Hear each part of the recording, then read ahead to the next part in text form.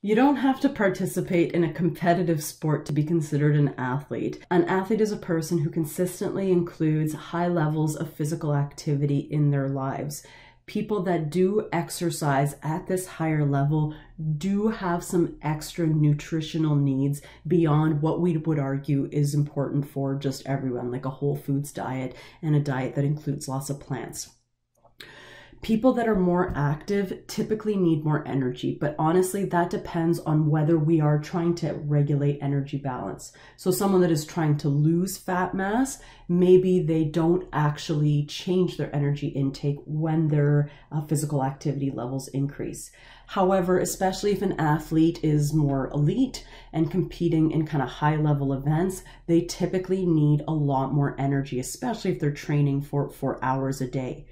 One of the way to kind of give a sense of how much extra energy that person needs is we might want to look at energy availability. We might want to look at someone's energy intake minus how many calories they burn from physical activity. So let's say their energy intake is 2,000 calories a day and they're exercising for 2 hours a day and they're burning 1,000 calories in that time. They only have 1,000 extra calories left. That is not enough to do all the other things that person has to do. They have low energy availability, and that can potentially negatively affect certain aspects of health. Okay, so something to consider. Remember that carbohydrates, glucose in particular, is one of the primary fuels for both aerobic and anaerobic activity. However, we don't store a lot of it on the body. Remember, we only store about 1 kilogram or 2 of glycogen on the body. So one of the priorities for an athlete is typically to maximize their glycogen stores.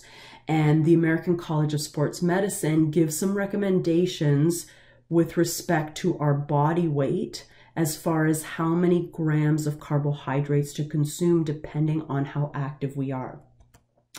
Protein intake is also recommended to be a bit higher in someone that's getting more physical activity. And we'll see when we talk about what to eat after exercise that following exercise, protein intake is especially important. So for athletes, protein intake recommendations usually increase to about 1.0, 1.2, 1.4 grams per kilogram body weight. We typically don't need to go up to 2 grams per kilogram body weight of protein, and especially beyond that, there doesn't seem to be any added benefits. This summarizes some of the main additional nutrient requirements for athletes. So we talked about carbs, we talked about protein. Oh shoot, I didn't write energy here. That's another requirement. Okay, it says nutrient requirements. So these are nutrients.